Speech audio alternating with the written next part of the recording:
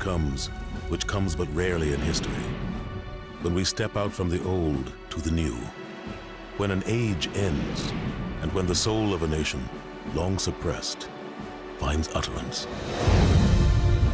Build courage when courage seems to fail. Regain faith when there seems to be little cause for faith. Create hope when hope becomes forlorn.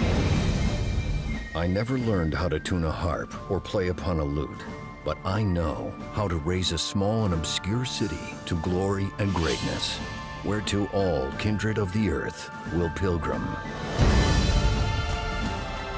The great questions of the day will not be settled by means of speeches and majority decisions, but by iron and blood.